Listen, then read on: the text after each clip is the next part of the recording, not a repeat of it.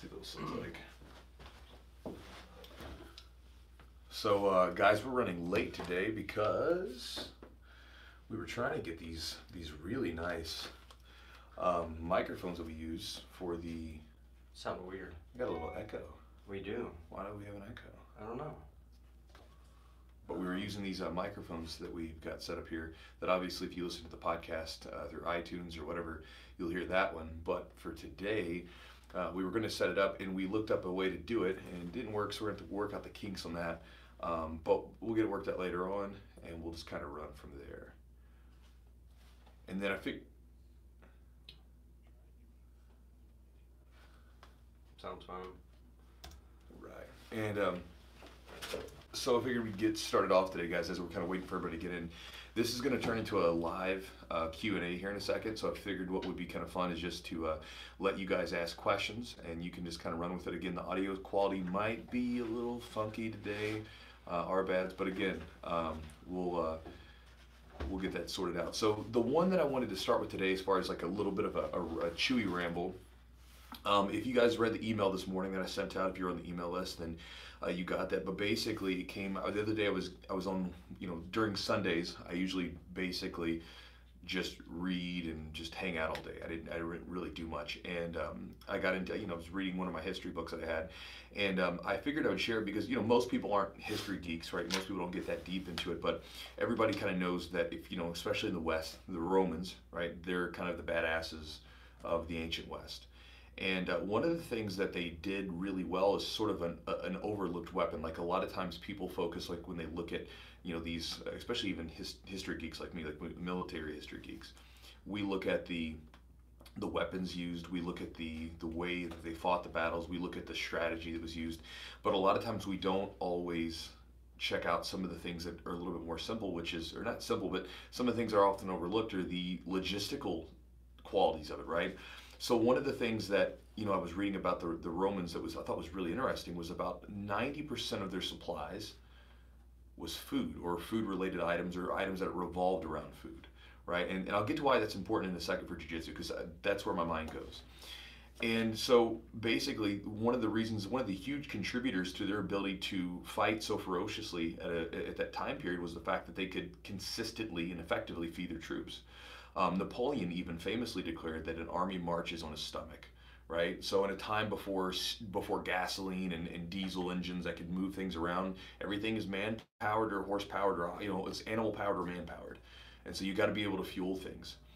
And, without the proper diet, without the sort of the food coming in, the capability of the army would just plummet, right? This is a lot of times I talk about this. I've talked about this in several videos before when people talk about cutting weight. A lot of times before competitions, one of the sort of the tricks that like old armies back then would use is they would try to get into battle formation to basically open up. Basically, when you would get into battle, you would basically then say, "Hey, we're ready to go," and then the other person has to then like get their people into formation. It took hours to do, right? So what would happen is sometimes the army would eat breakfast very early and then rush out to the battlefield and get lined up. So then the other group, they may have gotten up early before then. They're like, oh shit, we don't have time for breakfast. We need to get out on the field. So then you have an army that they're getting ready to fight with no breakfast, no food, no nourishment, and then you've got to fight them. You can see how they would be a lot weaker. Just thinking about going to a guy who's starving and you're getting ready to roll with him. It's not going to do too well. Imagine if you miss a meal and you're getting ready to go train, right? Like you're probably not going to perform that well. And when you got to literally take a weapon and plunge it into another human being, like you can see, well, that's a big deal. And so, simply put, and I thought this was interesting, like during the imperial period, the sort of recommended daily sort of calorie intake was about 3,000 calories for the Roman soldier. Now, obviously, this would drop depending on if they were in situations where they didn't have the food and the supplies weren't there, but 3,000 calories, right? So simply put, a well-performing army is a well-fed army, right? And so for me, then again, my mind always draws these parallels to jiu-jitsu. And so you can think about yourself as your own, quote, army, right? Like you can think about your ability, your energy levels and your cardiovascular system as like the manpower that you have to draw upon, right? Like your ability to put things out there. In my head, you can think of the guard passing that you have, as your heavy infantry that is there going to basically put you in dominant position on the field, you're going to pass the guard and put yourself in a dominant position when you're rolling. And so when you think about that, when you eat junk food, right? And or if you don't feed yourself enough, your ability to perform well is going to go right down the tubes, right? Simply put, a well performing jiu-jitsu player is going to be a well-fed jiu-jitsu player. And the reason I bring this up is because I get questions about diet all the time. And just recently I did a sort of, I did a couple of these actually. People would say, hey Chew, what kind of, tips do you have on diet? Because I posted a video where I was talking about adding a lot of salt to my diet. I was talking about making sure that you carb up before and after workouts. Again, for some of you guys that are low carb, that's fine. That's not my deal. And for me, anytime I go low carb, my performance goes down the tubes. And I was talking about these things, and they're like, well, like, can you help me out with my diet? And I was like, hey, listen, show me what you eat in a couple days. And people would bring back the food, and like some people are eating like 1 or 2 meals, right? Which, I mean, if you're eating 1 meal a day and you're trying to perform well, I mean, you can kiss that goodbye, And then in some cases, like they're not eating nearly enough protein, or they're not eating enough carbohydrates, right? It's like, these things are super important. And so one of the things I wanted to get in this little ramble today is I think probably the most 2 important meals if you're talking about pure performance, not anything else. If you're just like, I want to get the most out of my workouts, I want to be able to push myself, I want to be able to really get after it, and I want to be able to recover, is a pre and post workout meal, right? Your pre-workout meal should be primarily, I mean, again, if you're like one of those people that's fat adapted and you feel really good on like a low carb diet, that's fine, do your thing. But if you're someone that's like trying to burn up the mats and you're really trying to push it, typically you're probably going to be a little bit more based upon like sugars, right, glucose and things like that. It's just the way it is. Pre-workout meal, most times it's going to be a lot of carbs, protein, probably lower amounts of fat, just because fat can slow down digestion a bit. And then after the workout, another pretty carb-rich meal, so this way you can recover, right? Like people, they always, protein's pretty common in today's culture. Everybody thinks they need a lot of protein, which you do, but then you also need carbohydrates to go with that, right? And so the big thing about this is like, think about yourself in that sense, right? Like if you want to perform well, if you want to be able to push it, if you want to be able to consistently go about it, think about yourself like, they would with an army, right? Like you got to feed that damn thing. And it can't be something that, 90% of their supplies went towards feeding the army, right? 90%, that's a lot, right? So you got to think about the same thing. Like you should be putting forth a good amount of effort to feed yourself and to make sure that you're getting the right foods. And it shouldn't be something where, and again, I say this, no one's diet's going to start off great, right? It's going to start off like you're going to have to, just like you do in jiu-jitsu, you look up little techniques and you find new ways to tweak it. You're going to start to tweak your diet out a little bit. It's going to get a little bit better, a little bit better, a little bit better. I know my diet's gotten so much better over the years, right? Now where like I'm very, very strict about what I eat. Back in the day, I thought I was eating healthy, and I look back now, it's like I was eting garbage, kind of, but I was trying. And it's just like in jiu-jitsu, right? Like, as a blue belt, you think you're doing pretty well, and then you get a black belt, and you're like, man, I sucked, right? It's the same thing. It's like you have to put forth that effort because, again, they go hand in hand, right? Like, if you're not feeding yourself well, your body's going to break down on you, right? You're not going to be able to feed it the nutrients it needs. You're not going to be able to get the best that you can, both, when you're training and recovery. You're not going to be able to recover as fast, right? Whereas if you're getting the fuel that you need, the nutrition that you need, you're going to be able to recover faster. You're going to be able to perform better. You're going to feel better. It's a super important aspect that a lot of times gets overlooked because a lot of people get into jiu-jitsu and they think about the hard training and they don't think about like the actual eating aspect and how important it is. So that was my little rant, man. A well-performing jiu-jitsu player is a well-fed jiu-jitsu player. And so you need to put forth that effort into your diet and the nutrition that you put into your body to supply yourself as best you can if you want to improve. Yeah. So that's great. So I've got a few questions for you then, all right, based on that little chewy rant. So for me, time, when I eat before and when I eat after is pretty important. More importantly, before, because sometimes if I eat too closely to training, I get a little indigestion, my stomach gets a little bit, I get some heartburn basically. So what do you, and I'm sure everybody's different, for you, what are you doing as far as how early before training do you eat? Yeah, so and that's another thing. So a lot of people are different. I know some people that cannot eat close to training. I can. Yeah. I can eat pretty close, depending on what I eat. And this is where you have to be really, you have to sort of, just like your techniques, right? You take a technique and you test it out. You got to do the same thing. You got to be able to take your foods that you're eating and see which ones work well for you, which ones don't. For me, like things like white rice, it digests so easy. So just plain old white rice, no nothing added to it, just white rice with like some chicken. I can eat white rice and chicken, and it's not the most like delicious meal that I've ever eaten, but with a little bit of seasoning, it's not too bad, and it digests really, really quickly in my system. I can eat that an hour before training. I'm ready to go. Another one that a lot of times I might go after is like fruit. I feel pretty good. Like I can make like a fruit smoothie, right? Like just I'm putting a blender with a little bit of protein, and then just drink that, and that'll be fine. That usually does me pretty well. I can eat that about an hour, hour and a half.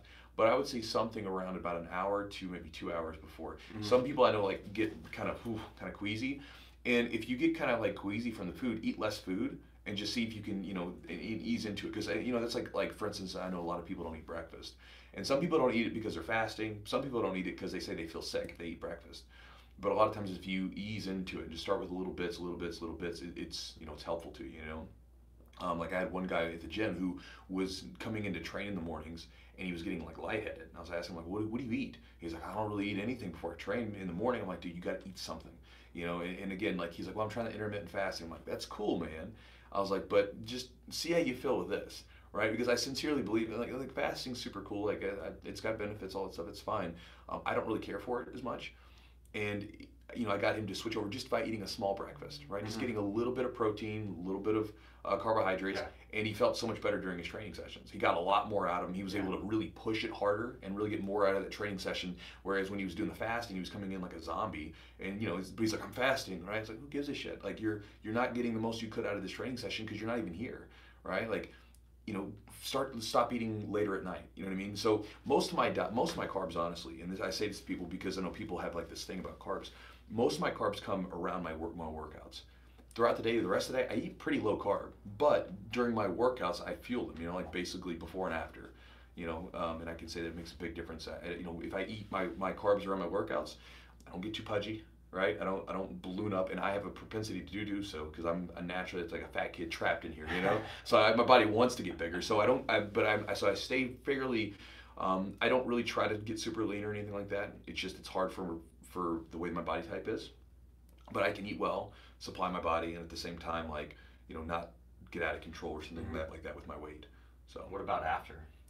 How quickly after you train? Because they said there's a good window. Within 45 minutes. Yeah, 45 minutes. Within 45 minutes, yeah. And so within 45 minutes, I'll eat a good meal. And again, you want to sort of, you got to plan them around your, not just your workouts, but how hard were your workouts, right? Like, did you earn those carbs? Because if it was like, maybe it was like a light drilling session, you can eat some carbs before, and then afterwards, you may not need to go crazy. Whereas like if I get off the mat and I'm like, I'm like exhausted, I'm gonna like eat the hell out of some food. You know what I mean? I'm gonna, because like my carb range afterwards typically can range anywhere from 75 to about 125. 125 is like a hard workout. That's like one of those like summer training sessions that are like 2 hours long, where afterwards like I'm dead. You're sweating like crazy. And I'll get like hot. I'll usually make like in the summertime I'll make like a big fruit smoothie. And if you've ever seen 125 carbs worth of fruit, it's a lot. Really? Yeah, I mean, you can get like bananas and blueberries and everything else in there, make a giant smoothie. But I'll get a huge dump of carbs afterwards, and then I'll feel better. And it helps again. That allows me to get resupplied, makes me feel strong. I can go lift weights, I can do all that stuff, and I feel good. Opposed to when I like try to low carb, and sometimes a lot of times I just don't feel as strong. Even I noticed this when I was low carbing it, because obviously if you're not eating as many carbs, you don't hold on to as much water, right? And so you have to salt up. You have to take a lot of electrolytes sometimes in replacement of that. And I noticed that like when I do that, my lifting drops dramatically. Like my weight training, like my weights, they get cut like by a third, sometimes. Whereas I feel like I said, if I put my carbs in there on the workouts, I'm fine. Again, so on non-workout days, I'll probably eat around 100, maybe 150. That's on the high end. On a non-workout day. On a workout day, it could be anywhere from 200, 250 plus. That's the day, not one meal, like the whole day. The day, right? Yeah. The whole day spread out, So like basically, like so on a normal day, it's not very high, 100, 150. It's not much, right? I mean, hell, like you get about like 4 pieces of bread, and it's like what, 15, 30. It's like 60 carbs right there. Yeah. I guess it depends on. I'll eat some of that Ezekiel bread. Yeah, so that's kind of lower carbs. Well, it's lower glycemic, right? So it's a low yeah. glycemic index, but it's about 15 carbs per slice. Is it really? Yeah. So basically, you think like 4 pieces of bread. If you eat like 4 pieces of bread, right, with breakfast, that's 60 carbs. So it's like I'm still eating fairly low on the days that I don't work out, but on the days I work out, I bump them up to supply the workout. Yeah. You know what I mean? So. What about as far as pre-workout or post-workout stuff? What do you like for that? Like supplements? supplementation? I don't really. The only thing I'll do, maybe I'll add some amino acids in there, like BCAAs and things like that. I don't do any like pre-workout stimulant stuff. Caffeine I think has it's first off it's a constrictor, right? So it doesn't dilate the veins, right? So it can raise blood pressure, it can have a negative effect on cardiovascular, right? A little bit can be great for like some concentration and focus, like a little bit. But if you start taking those big dumps of caffeine right before training, like, bro, like I've never seen anything have such a negative effect on someone's like hard training, right? Like where guys will come in and I've had this happen several times. I can't tell you, like we'll have a guy who normally has a hell of a gas tank. He'll come in and he'll just be over there getting ready to yak, right? And I'll come up to him, talk to him, and I always ask like, "What'd you eat today?"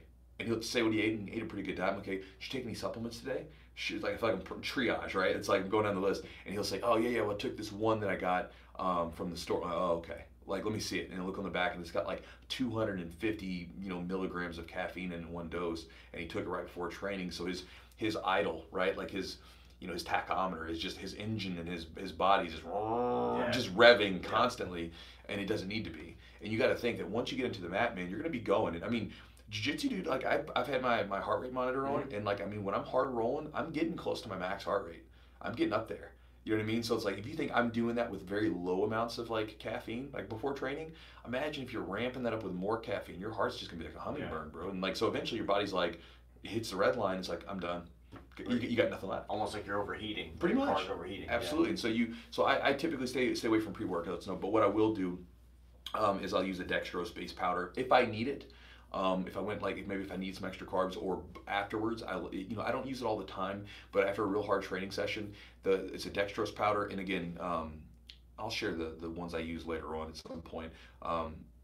But basically you can look online, just dextrose powder, and they typically have electrolytes put into it, and you can use it after a workout, and it's phenomenal because dextrose gets into your bloodstream so quickly, right? So if you're like really taxed, you can take 25 to 50 milligrams of that stuff, and boom, like you feel good. You've got electrolytes back into your system. A lot of times, some of them have protein in there. Because like remember back in the day where they tell you to drink chocolate milk. Yeah. Okay. Well, that was because so much sugar and stuff like that. Well, right, but that's okay. Like right after a workout. Right after. But because what they're saying is that there's a little bit of protein and sugar to go with it, right? And so it's not this chocolate milk that was so important. It was about the ratio. And so there's a lot of times there's a lot of supplements out there that have a dextrose base, but they'll have some protein involved in it, and it kind of just gives you the same ratio. Basically, you're getting a bunch of fast-acting sugars with some protein, and basically it helps you rapidly recover. So it wasn't the chocolate milk, and sugars are okay. Like, and that's the thing. It's like you don't want to demonize everything because there can be a use for it. Yeah. Right. And if you're gonna have like some of that fast-acting sugars, get it right in after your training because it can be beneficial for recovery. I mean, this is old stuff. And it's one of those things where like for me, like I tried to go in like because everybody was talking about low carb, how good it is, right? And I did it. Like, I did it for several weeks, like especially like going really, really low.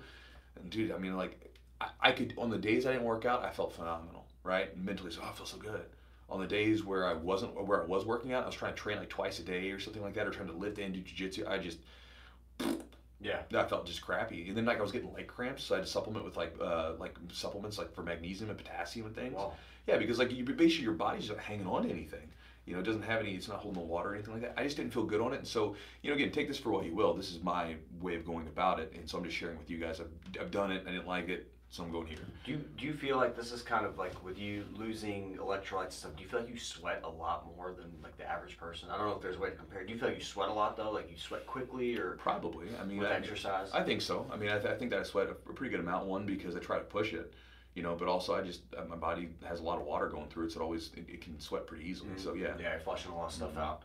Yeah. I've used, and the other thing, let's talk about coffee. So coffee after, I've there's been some podcasts, I think I got George Lockhart, who's like a strength conditioning guy. Talk about coffee afterwards. He talks about coffee afterwards. Yeah. I don't exactly remember do you remember what the process of how it works? I don't, but I know some of the things about coffee. So coffee, first off, creates an insulin spike, right? So if you drink coffee, it creates an insulin spike, and so insulin, and I'm dumbing this down because I know it well enough to like understand it a little bit, but from what I understand, when you take the coffee in, right, like when you create an insulin spike, your body's then rapidly taking in nutrients, right? So an insulin spike isn't bad as long as you have things to give it, right? Because what happens is like, right, like if you have an insulin spike, then it can drop down if it doesn't have any nutrients to receive, Right. from what I understand. So when you can take, because I actually do this, like I'll drink coffee with a meal afterwards because it helps basically take in nutrients more quickly. It's from what I understand. You know what I mean? And honestly, it feels better. Like I'll take it in like afterwards, like and you'll feel like almost like a buzz. Like after you get a workout in and then go drink your coffee with your meal or whatever, dude, you'll feel like it hits you in a different way. Like Jess laughs at me because like I'll go work out in the morning, like and get a hell of a workout in just so I can come back and get my it hits me so much stronger, and like it stays with me longer than it does if I just drink it, at rest. Yeah, and almost like, I guess, like a highway for all your nutrient stuff. Like just get it faster, Yeah. more. That's interesting. More rapidly, right? Which is not the way we always think about it. I always like, I'm so tired after work and I'm coming to jiu-jitsu, like I gotta have some coffee. Yeah. But I don't drink my coffee directly before. Like I drink it maybe a couple hours. Yeah. Like I actually drink it after like lunch. Yeah. So like, I'm digesting and I'm like, ugh. So I drink a little coffee and it gives me a little more energy, a little Right. even energy.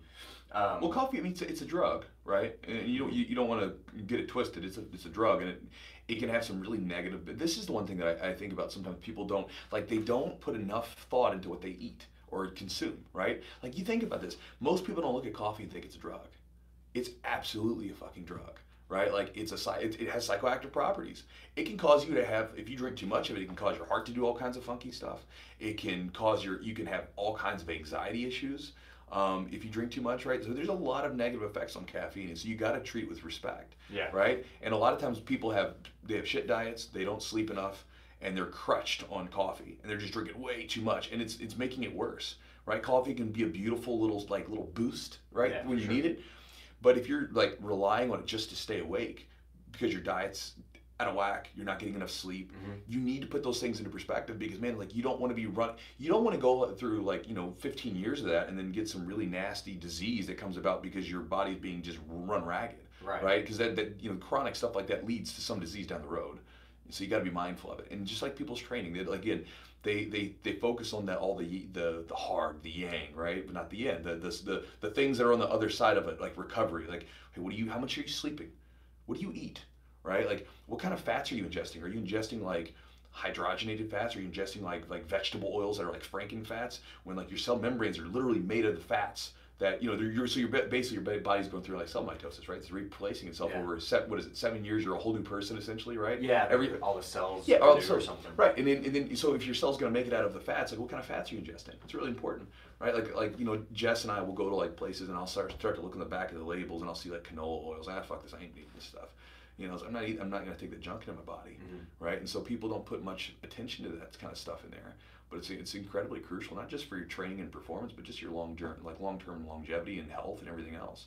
And coffee, like people, they get into it, and they drink so much of it. And I'm like, try taking a little bit less sometimes. Like we had one guy that was coming into the gym, and he was drinking coffee, he was drinking energy drinks, his military guy.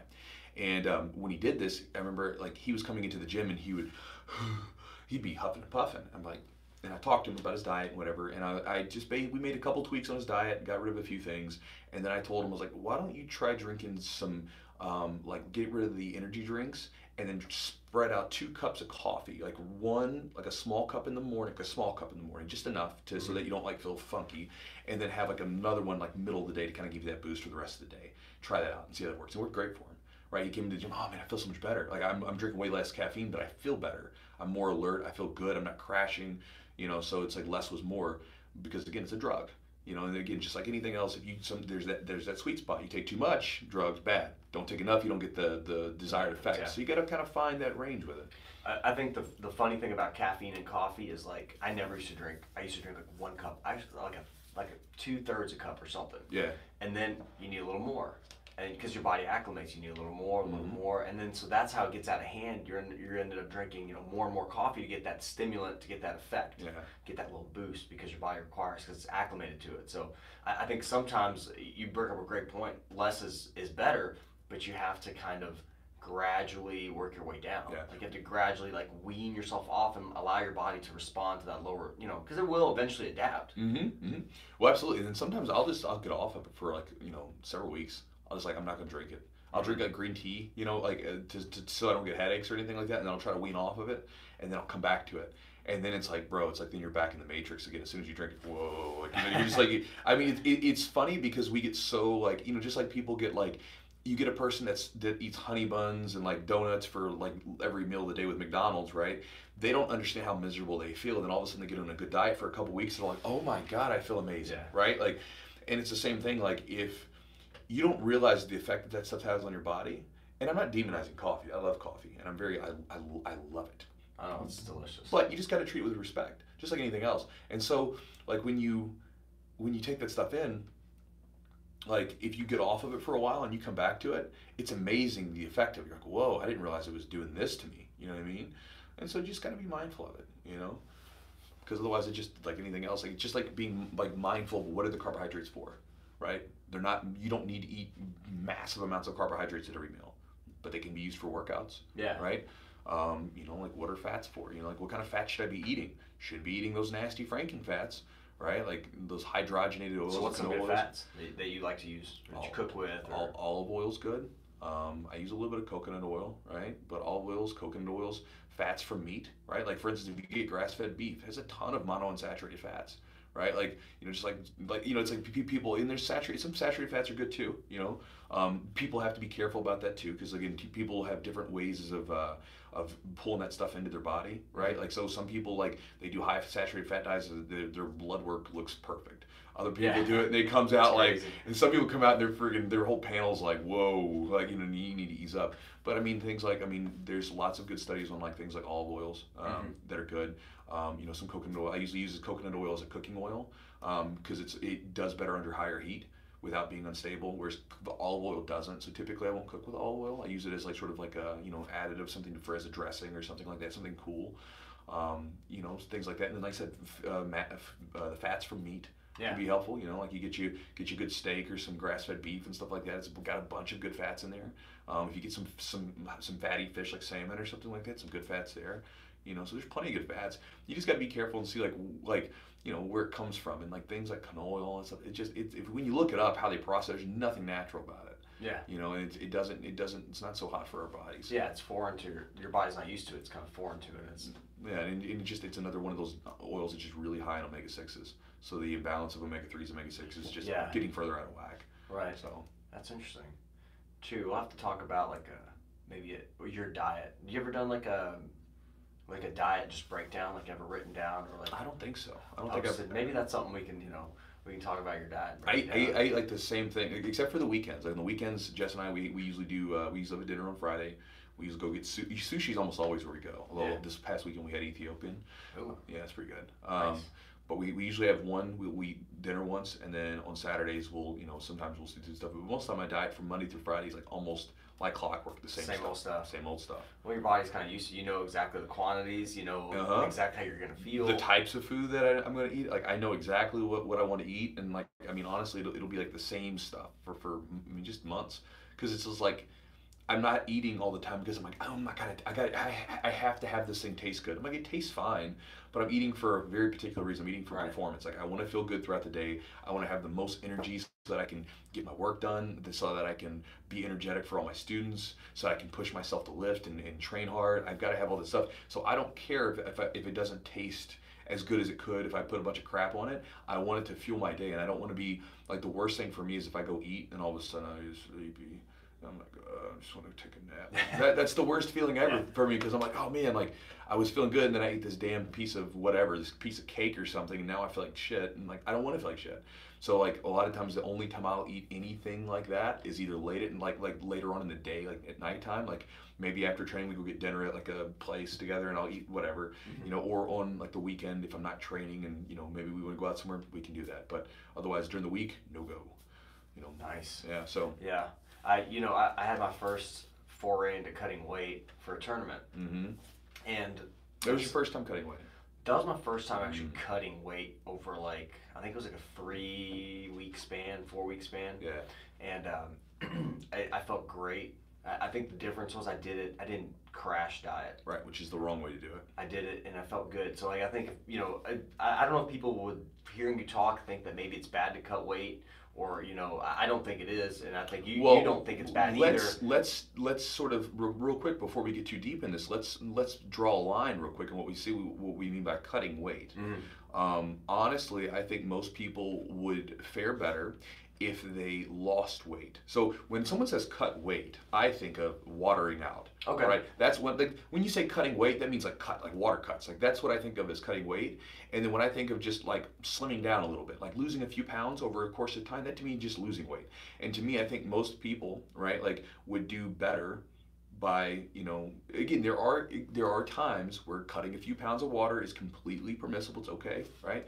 But I think that for the average jiu-jitsu practitioner, because I mean that's who's listening to this. I don't think that like a a friggin' like high level UFC fighter is like going here. I'm going to listen to jiu-jitsu for his water cut tips, right? I think most of it's like going to be jiu-jitsu guys that are just training, having a good time, right? So if we're talking about the average person, most average people have a couple pounds that they could lose, right? They're not walking around 10% body fat, ripped to the gills, like coming out there and flexing on everybody. They could lose a few lbs, right? So clean your damn diet up, lose the weight first, and you'll feel amazing. And you'll be able to go into the tournament without having to cut a bunch of weight. You'll just be able to go in there and be like, I'm at my weight that I'm sitting at right now. I've been really clean about it. I feel great, right? And I'm ready to go. Right, I was able to wake up and have a little bit of breakfast. I'm not, again, going back to what we were talking about earlier. You don't want to go to the tournament. You don't want to come training not being fed. Right, it's the worst feeling ever. You're going in there. You're nervous. You're anxious. You're doing all this stuff, and at the same time, you're like your stomach's going, feed me. And you've been starving yourself. Whereas if you lose the weight over time, I think it's much better. So I just wanted to make that distinction before we say cutting weight versus losing. No, that's a great point. Yeah, that's a great point. Yeah, I lost weight. I probably lost about 10 pounds. How long did it take you? Maybe 3 to 4 weeks. Okay. I basically, I was lighter. I was kind of a little under the weather, so I lost a little bit. So I didn't have a ton to lose. I probably lost like 7. 7 over 3 or 4 weeks? 7, yeah. And then basically got to the point where I was losing like a half a pound a day. Okay. Half a pound. And then I would That's pretty quick. The thing of it was I just restricted my calories. I think What? I still ate clean. Yeah. And because I would go to practice, and I would be like I'd lose like 3 or 4 pounds. Well, yeah, it's water. After jiu-jitsu, and then I would be careful on how I ate because I'd be hungry as shit. Yeah. So I'd be careful on how I replenished. I wouldn't, so I'd kind of restrict just a little, and then every time the weight would just keep coming off. I guess my body was just so used to eating a certain way. Yeah. But it was good. I felt good at my tournament, like as far as strength wise and everything, So I don't know. Like I think you got to do you think there's I guess I say like a pound a week is good. Pound to 2 a week. A pound, like 1 to 2 pounds is pretty fair. Yeah. Usually if you're losing a pound and a half to 2 pounds a week, you're pretty good. A lot of times when people lose a lot of weight, when people start cleaning up their diet, a lot of times they lose a crap load of weight right out of the gate. Yeah. Now it slows down eventually, but right out of the gate, typically they lose a lot because a lot of times people's diet's very just haphazardly put together with no thought. Right. You know what I mean? Like, that's another thing you think about, and I don't know why we're still talking about food the whole time, but like, at a certain point in our life, before industrial farming, right, food was expensive, right? Like food would take up a huge portion of your income, right? If you were an average person, like at different points of in society, it would have anywhere from like 40 to 70% of your income on food. Yeah. Like just supply there, like, because there wasn't a consumer society, right? Like it wasn't like you just gonna spend all your money on electronics and clothes. It was like food. Right, to live. So you might have like 2 pairs of clothes. This is no joke. Like I'm a history geek, so that's what the stuff I look at. Like, so you look at people, like they would have at some points, like in the 1800s, you might have like maybe, like if you had some money, you might have like 7 shirts. Yeah.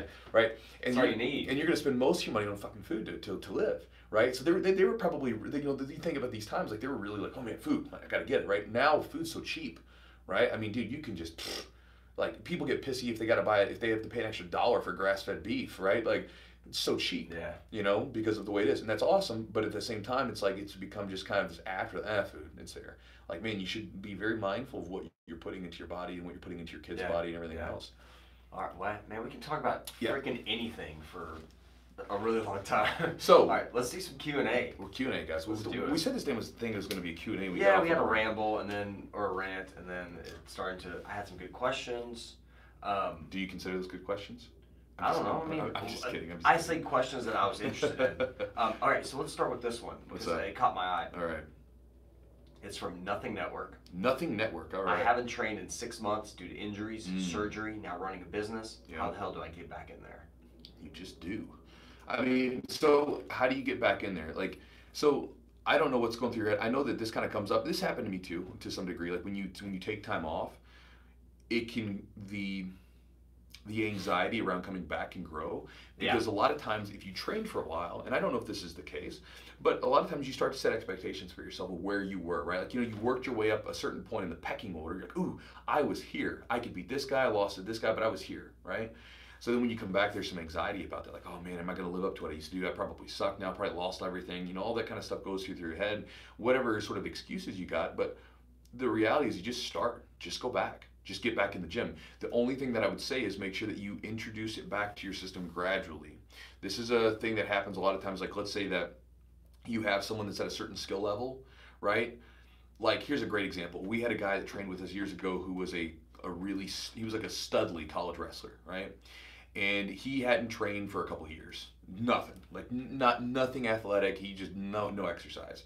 He starts coming back and he immediately, like, his body is just wired for go. Right, it's wired for a college wrestler's pace, and he friggin' is hurting himself.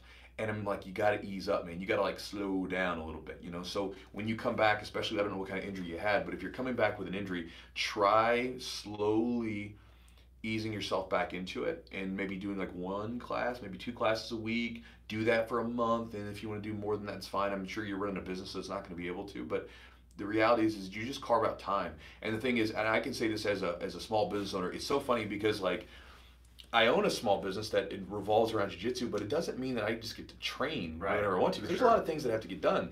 But the thing is you have to say like, look, I am going to, like, this is my boundary, right? I'm going to carve this little time out for myself to train, and then I'm going to make it happen. And you have to fight for it because life will try to push you in other different directions. Some guy's going to come up to you and say, hey, boss, I need you to do this thing for me today because I don't know how to do it. You're like, nope, you just figure it out. Like, I got to go train, right? You have to fight for that because, everything will try to conform you and try to keep you into a certain schedule. And so if you want to, like, make jiu-jitsu a part of it again, you're going to have to fight for it. So just get started. Yeah, I think the other thing is be consistent. Just consist, like you said, come in 1 to 2 days a week for a month. Like, be consistent with that schedule, and then see how your body adapts, and then increase and educate. Your training partners, your coach on what's going on, and that way you'll feel, I think, less pressure. Like, yeah, I think for me, being a student, being a jiu-jitsu practitioner with a coach, you're always like, you want to impress your coach, you want to make sure that you do right by them. You're up to their standards, and sometimes you may not be there yet when you're coming back from a long layoff. So just be consistent. That's why I think people always ask, how do you get better at jiu-jitsu? Or it's consistency. Just show up. It's persistence and consistency. Yeah, just be a stubborn asshole and just show up even when you don't want to. Yeah.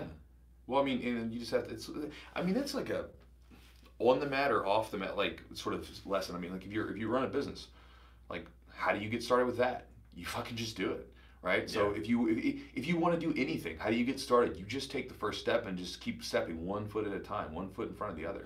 And again, just remember what it was like the first time you got started. You get started just because you wanted to. So just go back to that and be like, I want to do this thing, and I'm just going to go back to doing it because I want to do it. Yeah. Easy enough. Let's see here.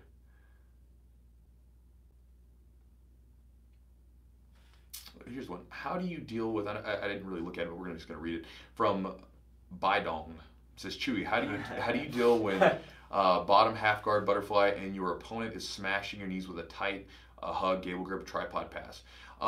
So I'll have to say this one for a video or something, but basically you need to smash their head down and then turn towards that side they're passing to. So if you smash their head down to the mat, first off, if they're doing basically it's a tripod pass. Whenever they're doing that tripod pass, whenever they go, if you move their head to the other side, they have to go to the other side, right? Because the head's a pivot point. But if you smash them and turn towards that side, it's very hard for them to actually turn to it. Don't push in the shoulders. Move the head around, and that'll disrupt that pass. But I'll try to save that for for another time. Bernie's bootleg. You should enable super chat. I don't know what super chat I'm not is. sure. We'll have to look into it. Yeah, you tell me what super chat is, because Yeah. I'm just hanging out with you guys chatting. So What about how do you care for your fingers? This is something that's kind of interesting because I've had some numerous finger injuries from playing gi game and the different types of things. What do you do?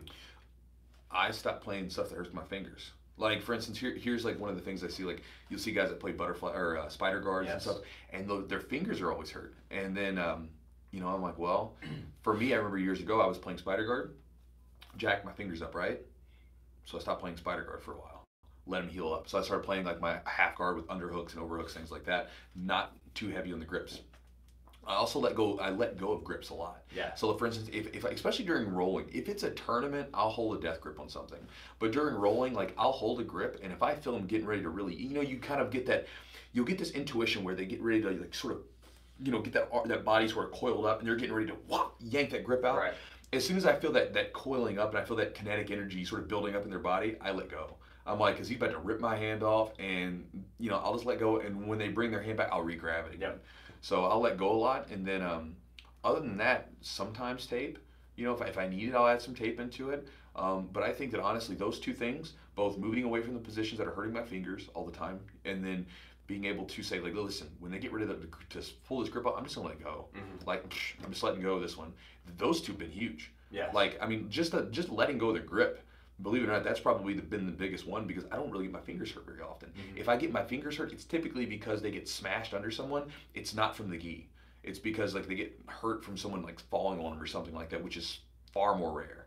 So I let go of the grips. And then you've had some finger issues. Yeah, I have too. I had a one time I actually fractured my thumb because somebody landed on it. Funny. So yeah. that was an awkward one. But I did have a ligament injury to my finger, and I will tape that. I don't preemptively tape. Okay. So like I will not tape my fingers if I don't need it. So like some people will just tape their fingers.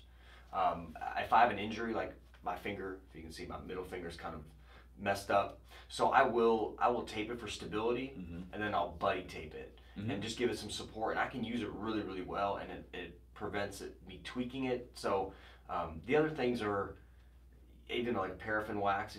Paraffin wax, like you'll even see it at like some of these like nail shops and stuff. It's just a good way to kind of help with some of the soreness. So it's like a hot wax. You dip your hand in, and you can do that after training if you need to. It's something you can get like on Amazon. They have it there, but it feels good and it helps kind of some of the soreness, works some of the soreness out if you're stiff.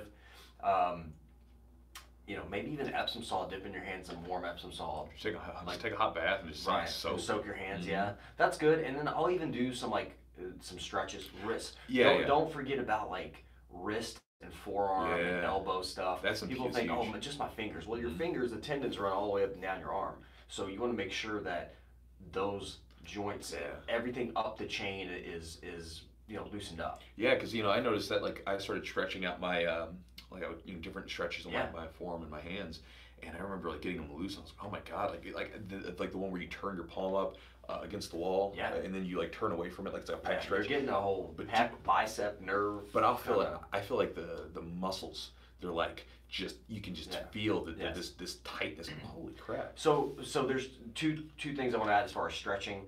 Be more dynamic, shorter hold times before. Afterwards, you can hold longer if you like, but I wouldn't do really, really long holds before you train because that can kind of decrease strength production. So I wouldn't be like stretching for like 60 seconds on the wall. I would maybe just really brief, kind of like wrist rocking your hands and stuff. Right. Like 5-10 second holds, brief stuff, but Moving important to warm up, important to cool down. Again, I prefer heat for the hands, fingers, unless I have like an acute injury, something that just happened, I'll ice it. But that's probably it.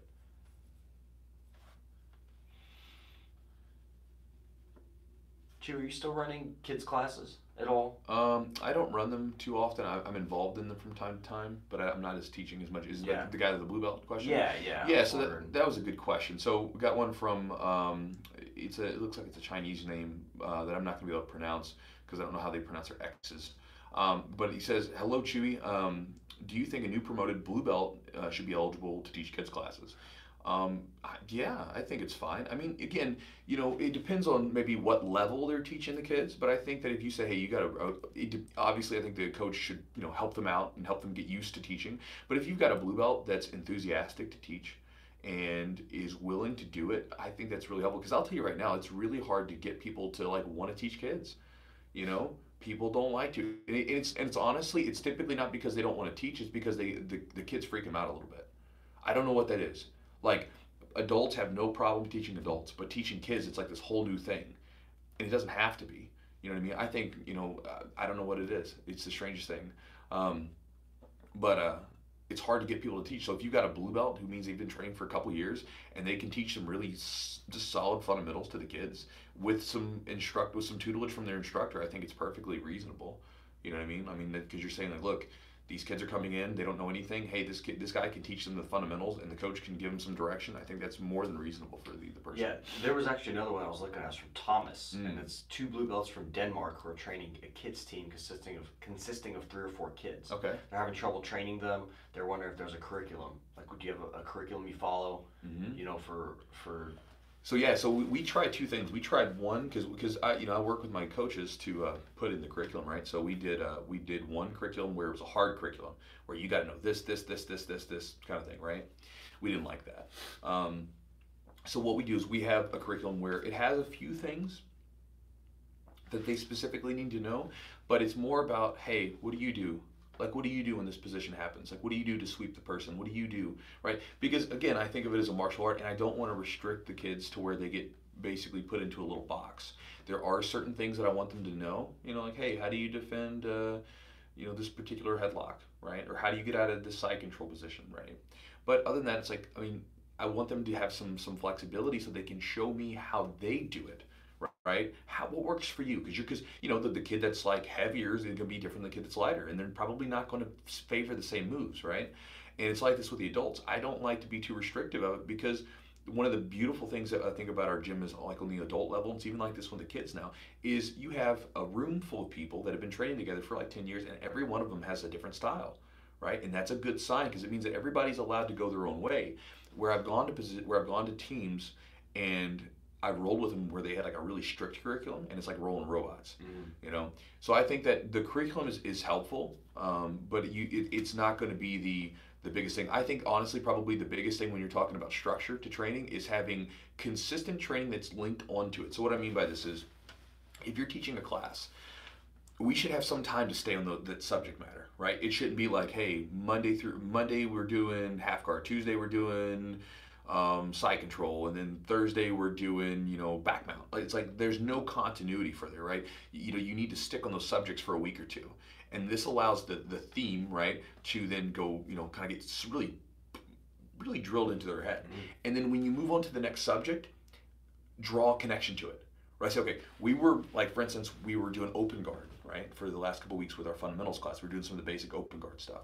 Well, now we're doing half guard, and we're doing half guard as a sort of, okay, guys, if you're trying to pass open guard and maybe you can't get past it, we can get down into half guard, and we can put that pressure and then get rid of that space, right? Just like, a boxer who might work on the inside, right? It's going to get tight. All right, we're going to get tight with our passing to get past that guard and draw the connections together. So this way that you're basically putting the dots for them together, and then over the course of anywhere from 14 to 30 weeks, you can give that person a really well-rounded idea of what's going on everywhere. Now, you're not going to be able to cover every single thing, but that's not your job as a coach. Your job as a coach is to give them a good enough foundation where you can continue to show them stuff for years to come.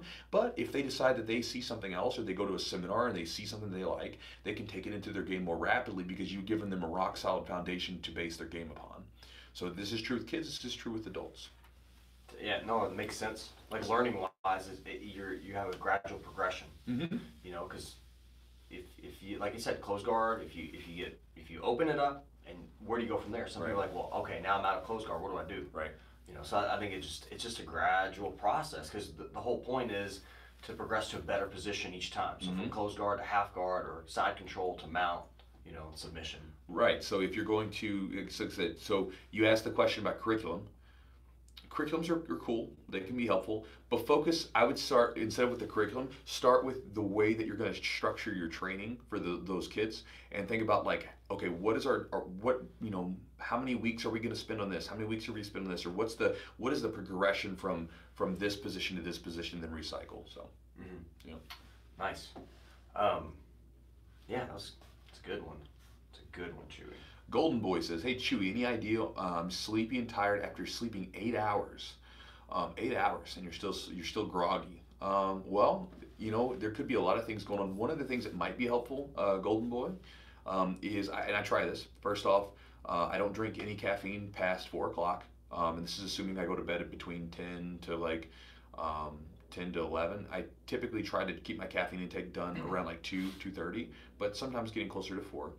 No caffeine late. I do not look at my phone. I don't have a TV, so I don't have that. I turn off all the big lights in the house, and we'll go just to our dimmer lamps. Around an hour, 2 hours before bed, I put my phone down and put it in. I put it in airplane mode. Yeah. So it doesn't ring. Like you're not gonna. If you call me late at night, you're not gonna get a hold of me. Because I don't have it. I don't have I'm not gonna look at the internet. I start reading.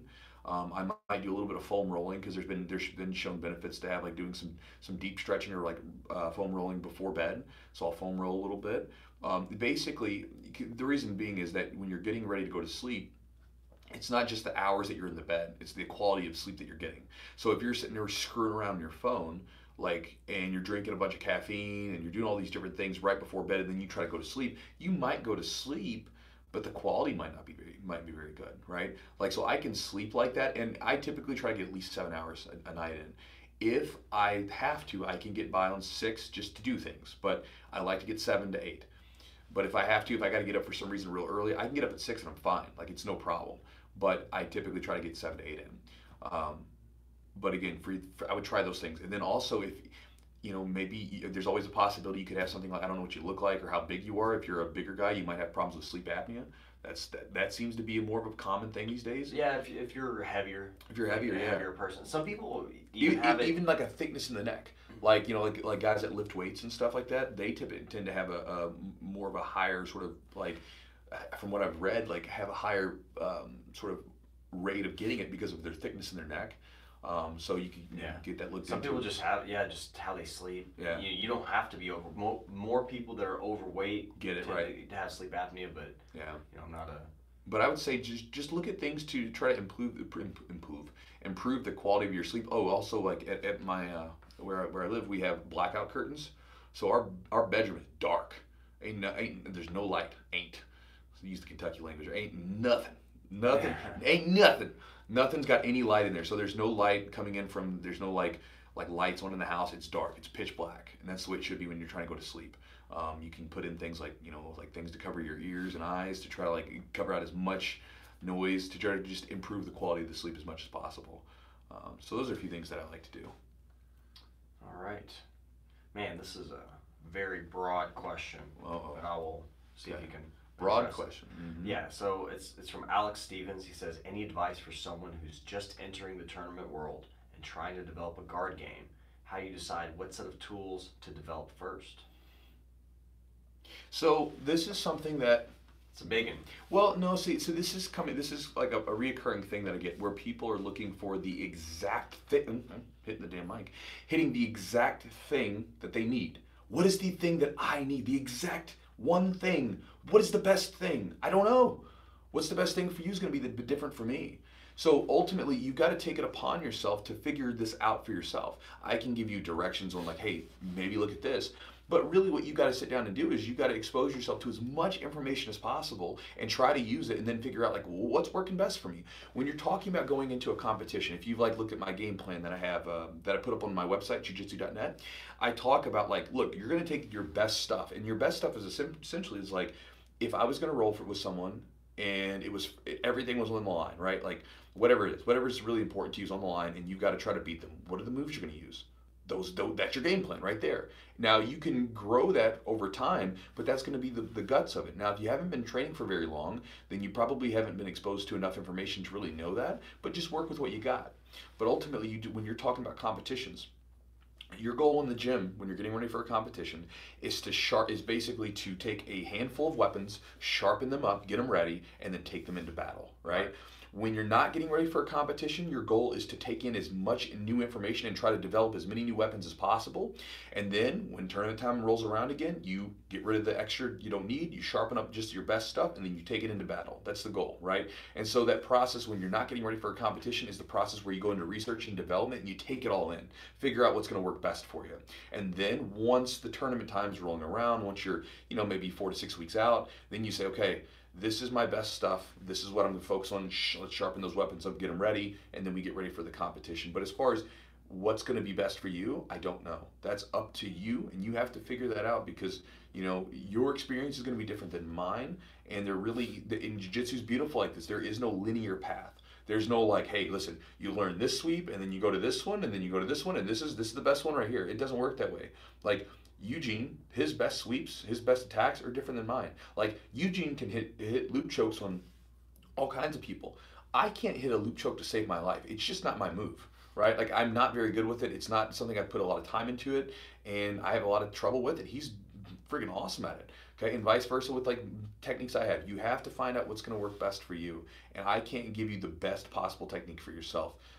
Especially not over without seeing you roll or anything like that. So I think sometimes it's also what's natural to your. I mean, obviously body, body type and everything like that. But it's also what natural. Like you were talking about the loop choke. The loop choke, for some reason, I don't think anybody taught me that. It just naturally, I started figuring it out. Yeah, it was weird. I just did it, and I was like, oh, I think I figured something out. And then I started researching, it's called loop choke and this and that. But, and this was probably something I started, because playing guard or half guard, cross collar grips, you just start playing around with it and you figure stuff out. Yeah. So I think it's some of it's what comes natural, and then you hone that game in because, we've got purple belts or even blue belts that are really good at certain things, and they can put you in that game, and then so it's just weird. It's weird how certain people can have such a high level game in certain areas, like guard or whatever. Yeah. It just, but overall, I'm getting off topic. But overall, that was right. It's what fits your style, what comes natural too, because then you can,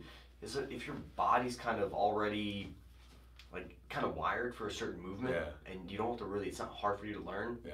Well, there's a really cool book called The Sports Gene. Sports Gene. Yeah, Sports Gene. And the guy basically goes in the book and he talks about the defining factors of players in sports. And for instance, I didn't know this, the big defining factor for basketball players, a lot of times we think it's just height, but it's not.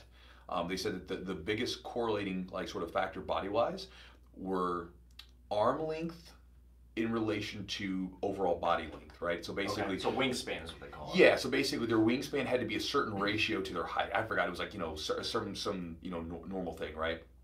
And basically it means that their arms are 3 or 4 inches longer than the average person's at their same height, right? So they said that there were plenty of people that were real tall, but they had short arms for their height, right? Not short arms for period, but short arms for their height. And they don't do well in basketball. Right. So they said it was arm length, and then they said it was vertical jump. So if you've got a good vertical, and if you've got really long arms, you're more likely to make it into the NBA, regardless of height. Yeah. Right. And so because they measured all the different the wingspans of all these guys of different varying heights, everything from Muggsy Bogues, who was 5 something. Oh yeah. He was tiny. a little short, but he had friggin' long gorilla arms, right? He had really long arms. Yeah. That's cool. And so I think a lot of times people come into jiu-jitsu and they naturally favor certain techniques because probably what's going on is their body is designed for that particular move, right? For instance, when you see a guy come in with long, spindly legs, you look at him, you almost think, he's going to be good at triangles. You just can't help it. And a lot of times it's almost dead on, right? And then, for me, I've got my arms are somewhat stocky and short. I'm really good at kimuras, right? Because I have less room to work with, right? Because long arm guys try to do kimuras, and they're there's all this space. Yeah. Yes. Whereas the guys that have short, tight little arms, you look at a guy like DJ Jackson, he used to be good at good at kimuras, and you look at him as a tank, right? So obviously you got short arms, less space to work with. So you're gonna favor that move, right? If you've got thinner wrists, right, probably gonna be great with doing loop chokes and rear naked chokes, things where you can slide up under there, yeah. Or if you got big old thick forearms, it's probably gonna be hard to do. And so that's one thing to think about, that as you do stuff, your body's definitely gonna naturally favor certain techniques, and probably this is due because that move is probably wired towards your body type. whatever it might be. Not even body type, it might be just your physical attributes, right? Like Rich, one of my black belts, Rich, he had a really good triangle. Didn't have the longest legs. His legs were long for his height, but they weren't really that long, right? He was only like 5'10", and his legs were decently long. But he had so much dexterity from soccer. Right. So he had this crazy legs dexterity that he could use, and so that worked into his favor. He had a gnarly triangle. He had a nasty triangle. I love it. Very aggressive from his back. Very much so. Mm-hmm. Yeah, it was awesome. This is more of like a. I like this question because I think this one comes up a lot, and a lot of people deal with this. It's from Josh Rufu. Josh Rufu. Okay. So he says, when I'm rolling with equal or higher ranks, I often just end up going into defense mode. How do you get yourself back? How do you get yourself back on track and back on the offensive? Can you repeat the question? So basically, when he's rolling with equal belt ranks or higher belt ranks, he plays more defensive game. He doesn't attack. So he's asking, how do you get yourself back on track and on the offensive? To me, I think that's a mental thing. You look at the belt and you're changing your game up based on what their belt is. So possibly, yeah. That's what I see. That's what it is for me, because I think you're like, I don't want to get caught. It's that for me, I'm like, if that's a higher belt rank or somebody that's afraid to take you're chances. going to be more conservative, I think. Yeah. So maybe that's what that. Yeah, I think there definitely could be a mental aspect to it where you're afraid to take chances and go for it. And if that's the case, then you have to think about the fact that the only way you can win is if you take a chance and go for it, right? If you choose to play defensive, then basically you're the person's just going to come through, and eventually if you're at that same skill level, they're eventually probably going to break through. So you'd be best to go after them and just see what happens. And if you lose, who gives a shit? Press the reset button and play again, right? The other thing is that it could be that with your game, like, I mean, if you're going up against a higher level belt, you're probably going to be on the defensive. Like, I mean, that's okay, right? So you're probably going to be on the defensive because they're going to be better than you. And you can work on getting really good control of the person and then working to attack. But the thing I would say is, going back to what you're talking about, is like a mental thing. If you're going up against someone, and this is where you have to be conscious. This is the cool thing about what jiu-jitsu does. I think there are like lessons to be picked out for our own, like, just life, right? So if you're getting into a situation where you feel intimidated and it's changing you, like, because again, if you see someone with the same level belt or maybe a little bit higher than you, and that makes you change your game, you're being intimidated. Don't be intimidated, right? Like, again, this is part of the process. Go down guns blazing, going after it, right? The thing is, when you go against them, like, you don't want to change your game up completely. So try to zero in at least an attack or two, and when you roll that person, just like, I'm going to go after this armbar, I'm going to go after this thing or whatever it is, and really go after them with that move. And again, if you get passed in the process or whatever, then fine, work on your defense. If they get ready to catch you in an armbar, work on your defense, whatever. But at least try to go after something. And it might work if you're getting a little intimidated by narrowing in on just one thing or two things at a time. Or like you said, just kind of letting go of the fear that you have of losing. That's awesome. That's a tough one. Yeah, definitely. Open mats is a great. I think another way to get better at that: go to open mats, go to different gyms, expose yourself to different people, and I think you'll get a feel for where your game's at, maybe what works. And real quick, Andy Hines says you should make a stretching video. Kind of lame, but important. Andy, I made one. If you go to my YouTube channel and you put in jiu-jitsu stretching, I made a list of stretches that I like to use after training. They're really helpful for hips, shoulders, and my legs. And so if you want to check that out, go check that out. They're there for free on the jiu-jitsu channel.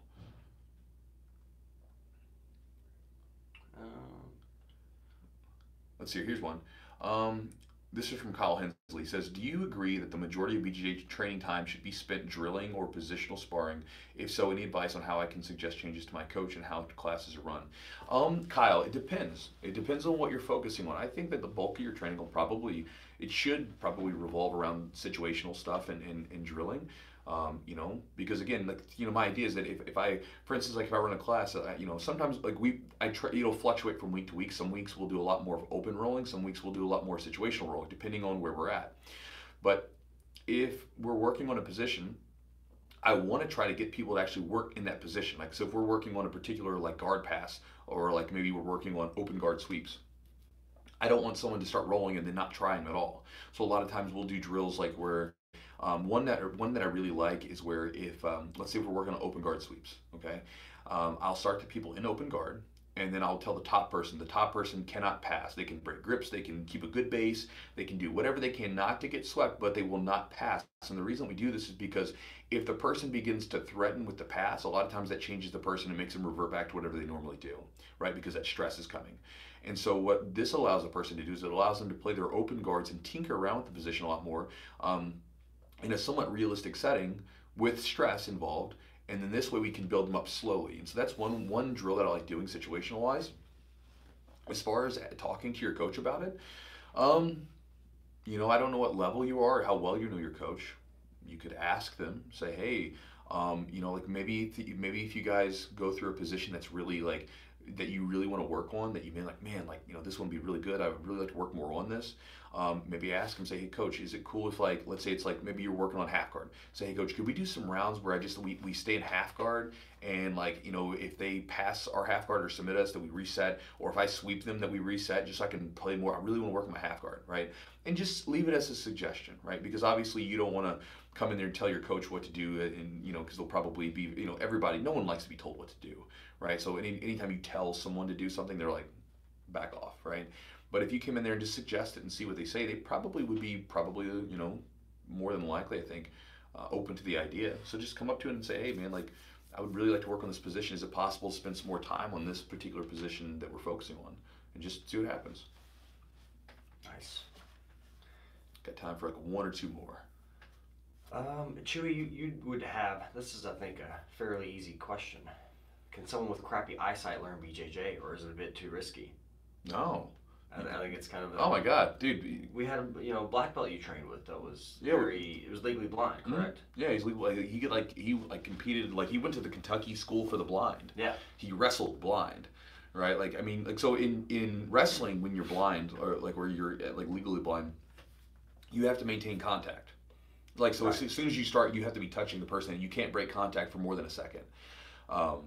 So I think it's fine. Like, I don't think anybody with crappy eyesight is going to. It's like, the thing is everybody's going to, like, this is an interesting thing. When people get into BJJ, they instantly start to pinpoint their own insecurities about, or their own, like, deficiencies that they have, right? So a person that's overweight, they go, man, I'm overweight. Do you think jiu-jitsu is good for me?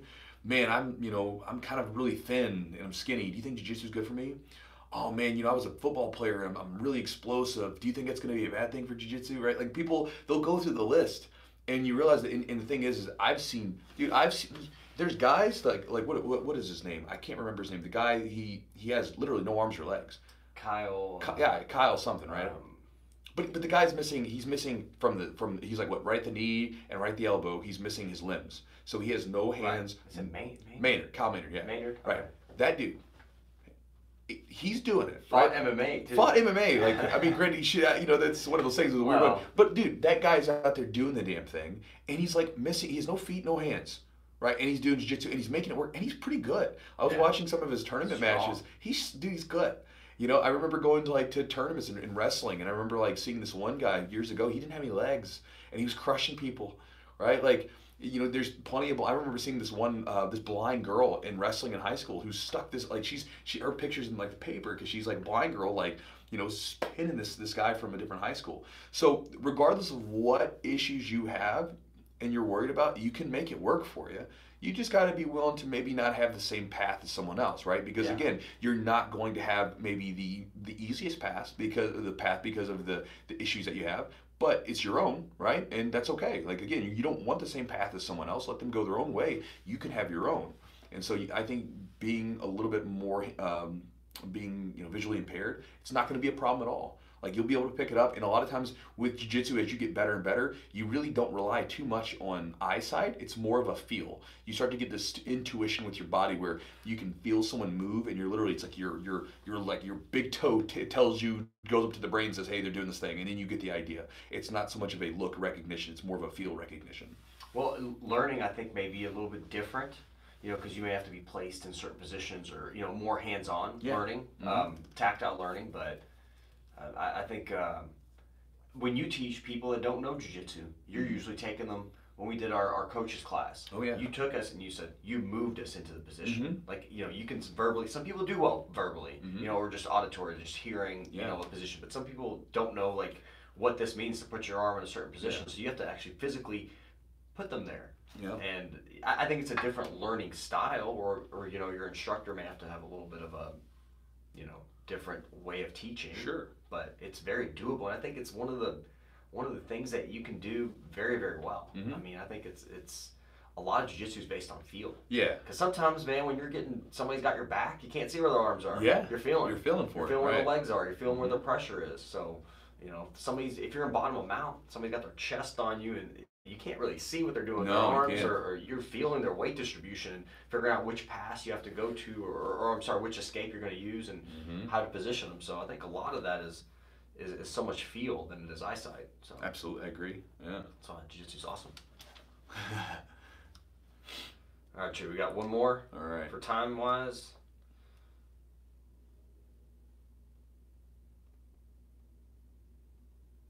Let's see. In the meantime, Chewy, you have a seminar on Friday, correct? Let's get that out of the Well, I way have a real quick. seminar on Saturday.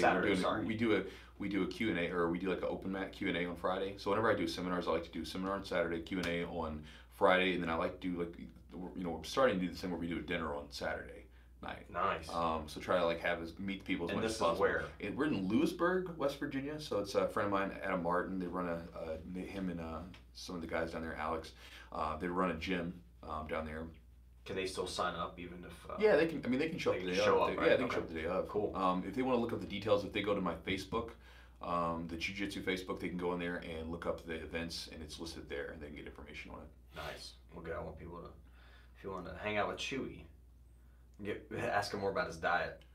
Some more advice. Yeah, you could. You You're would do. going to be probably eating. Is there any? Have you been there before, Lewisburg? Yeah, I've been there before. Yeah, we went there last year. Yeah. Nice people. Yeah. Anywhere good to eat you like out there? You know, honestly, Lewisburg was nice. Like, you know, like, because I was expecting kind of like, you know, middle of nowhere West Virginia kind of thing, but it was actually really nice. Like they had a good coffee shop, had good coffee, so I was happy. Oh, that's nice. I know. And then they had a couple of good restaurants that we went to, so we were satisfied last year. Yeah. All right. And then if you guys, just in case you guys don't know about it, like I give away, and I'm just sharing this with you in case you guys are there. On my website, jiu-jitsu.net, I give away, right now, I'm probably going to take them down soon and change it up a little bit, but I give away right now a free ebook that has a bunch of drilling tips. It comes with a video as well. And then I have an ebook on setting up a game plan. Both of those come free. You're on my email list. Now, if you're on my email list, I send out emails in the morning. And so you'll probably get an email in the morning from me just talking about random stuff like I talked about today.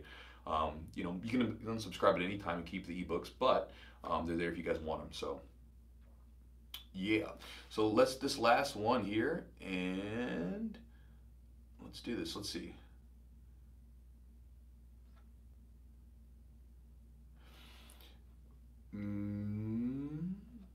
Maro. Hey, Chew. I've started jiu-jitsu about 3 weeks ago, and after every practice, I feel a deep pain in my muscles.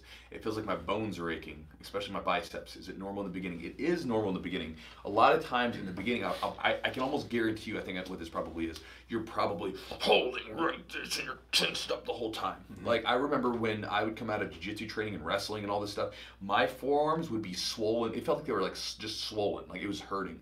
And I remember the next day, my whole body, bro, would be sore. I remember it, and I kind of miss that feeling because you don't get that feeling anymore, right? Like the only time I get that feeling is after a tournament. But I remember feeling like that like almost every hard training session. But what's happening is your body's going through the adjustment process because you've only been there for 3 weeks. And so what's happening is when you start rolling, you're in like fight or flight, and you're just stressed out, and you're just squeezing, right?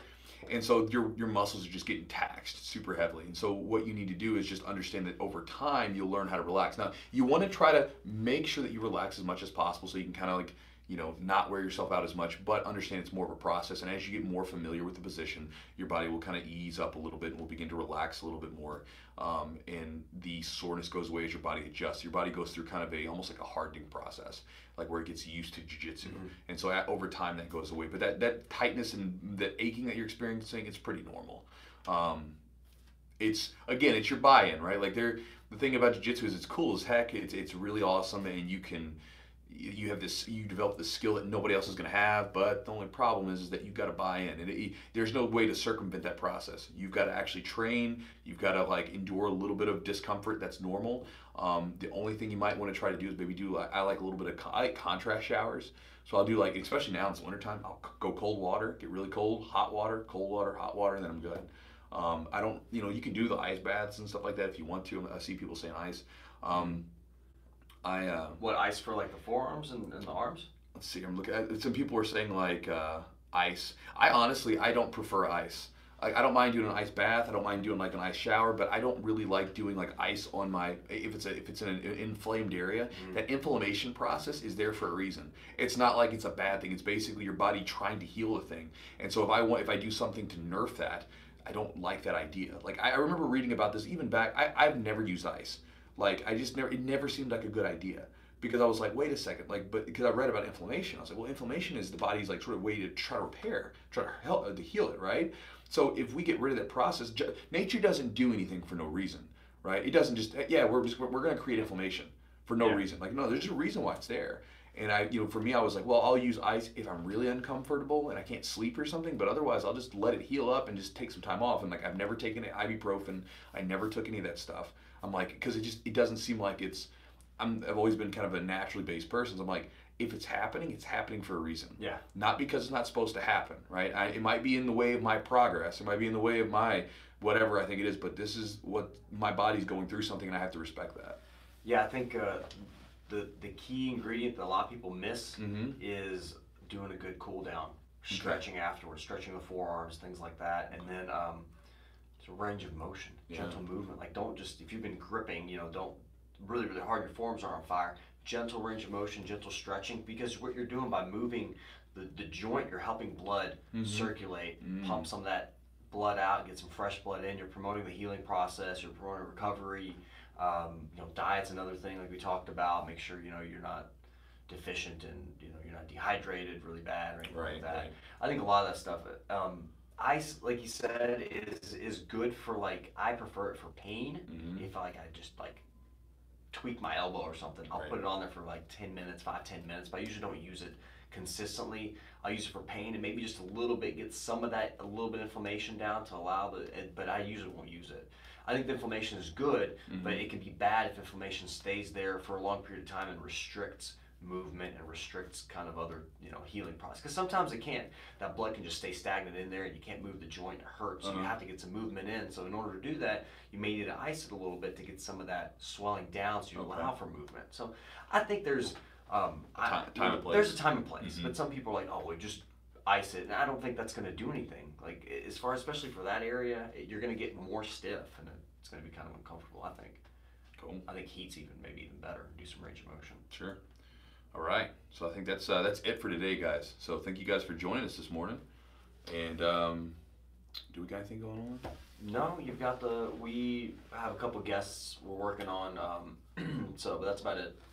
We'll get those to you guys when we know who they are. We haven't confirmed we know who they are, but and then that's probably it. We're still working on some other stuff.